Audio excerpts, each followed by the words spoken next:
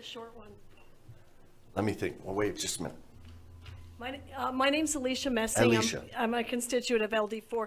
I'm a special ed teacher. I'm not even going to read my speech. I think that the three speakers before me said it so eloquently and so beautiful. It is so important for us to read, to be open-minded, to understand the challenges that all people face. We are a community, and we are not a one-size-fits-all community. I have a master's degree because when I got certified, I was told I had to have a master's degree to be an Arizona certified teacher. We all have advanced degrees. What do the parents have? Are we vetting the backgrounds of our parents?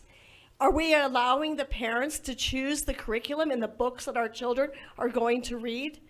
I think that it's a mistake. I'm just speaking from the heart.